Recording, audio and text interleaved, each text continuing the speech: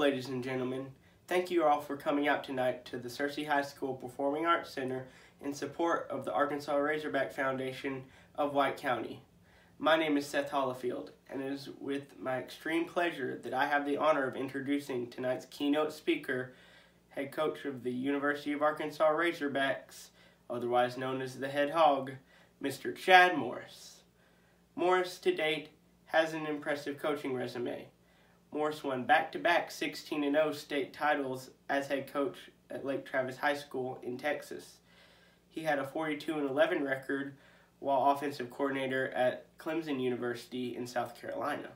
And with his stellar coaching skills, he turned a Southern Methodist University team with a losing record of 2 wins and 10 losses into a team with a winning record of 7 wins and 5 losses, which had the honor of attending a bowl game last season. Morris is already showing promise at the University of Arkansas, landing several outstanding recruits in only his first season. Despite his success on the sideline, Morris never actually played a game of college football.